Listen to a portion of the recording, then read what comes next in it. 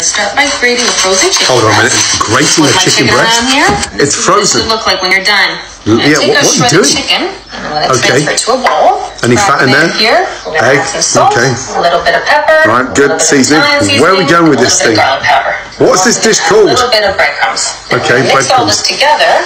Once you're done mixing, you want to mold it together almost like a hamburger patty. Like doing a chicken burger. Gotcha. Hold on. What are you doing with that now? We're going to place it inside our bowl. What? We're going to take our chicken.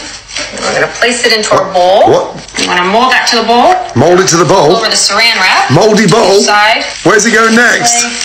Nice and tight. Now, once that's wrapped, we want to place it into the freezer for about an hour. In the freezer for an hour? Oh, okay. That looks like a hockey puck for giants. I'm going to coat that. Flour. All right, goes into our egg now. Egg. Hold on a minute. You're not frying that thing, are you? Breadcrumbs. Breadcrumbs. Look at the size of that thing. How many chicken are in there?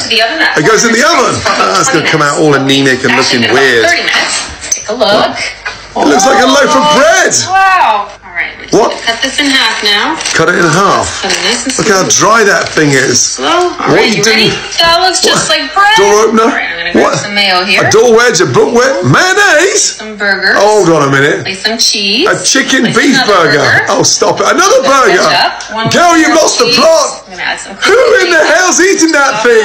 Because you need a freaking medal. There you go. Look at that.